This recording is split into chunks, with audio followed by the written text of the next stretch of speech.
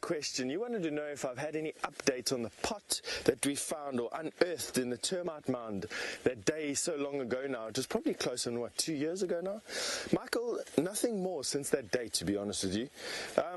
And while I have seen Yuri, the owner of this particular reserve, many times since then, from that day to today, we haven't been able to tie a date down to actually go with the elders of this particular area, the residents of this particular area, the ancestral residents, together at the same time to that pot. And it's been one of those things that, I suppose, in the whirlwind that's been Wild Earth and Wild Earth's development over the last couple of months, that has fallen by the wayside, Michael. But keep on reminding me, and it will happen at some point. Coupled with that, I also have a friend of mine, Lee Guttridge, excuse me, who's an author of a lot of books, and one of his books that he's done is on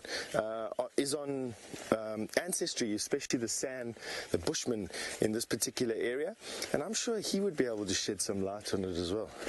And I know he comes back to the country again in November, hopefully to come and visit. Now,